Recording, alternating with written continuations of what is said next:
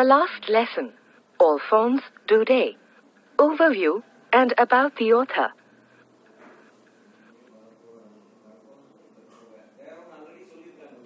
The last lesson, Alphonse Daudet.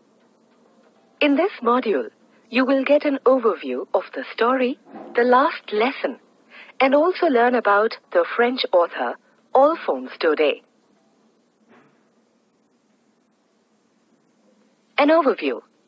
The Last Lesson, a short story by Alphonse Daudet, describes how the civilians were impacted when the two French districts of Alsace and Lorraine passed into Prussian hands after a war in 1871. According to the new order, the teaching of French was to be discontinued in schools of these two districts, and only German was to be taught.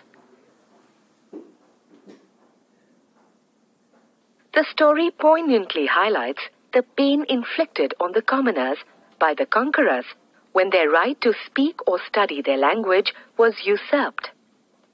It also draws the reader's attention to the approach of students, teachers, and parents to learning and teaching and human tendency to procrastinate.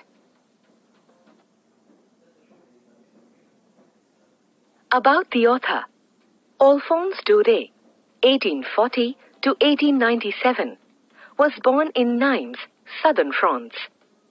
He had a fairly depressing boyhood, primarily due to his father, a silk manufacturer. Alphonse began his professional life as a school teacher, but soon gave it up, for he found the pupils extremely unruly. He wrote his first novel at the age of 14. He has written stories, poems, plays, and novels. He has even written for children. His works are marked by realism and pathos, but fortunately, he did not allow cynicism to creep in.